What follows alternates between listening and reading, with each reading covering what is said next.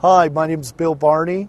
I'm with Community Dish in Pahrump, Nevada. I'm an SBCA licensed installer, that's Satellite Broadcast Communications Association, and I'd like to help you with your satellite installation. To program the Dish Network remote to your television set, I want you to make sure that you've got your TV on in order for this to happen. All you have to do is press and hold the TV mode button till the other white mode buttons turn red.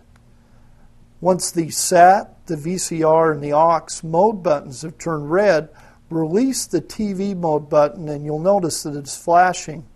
Push the big red power button on the remote once. That stops the light from flashing. Next thing you want to do is press the channel up button. That is the button located right above the round select button on the remote. Repeatedly release, press and release until the TV shuts off. Once the TV shuts off, press the pound button located in the bottom right hand corner of the remote once. You'll see the mode button flash 3 times. Press the big red power button to see if the TV turns back on. Once the TV's on, check the volume control button to make sure that your remote is also going to work the volume of the TV. If you see the volume bar move up and down while pressing the volume control button on the remote, that's the proper code for your television set.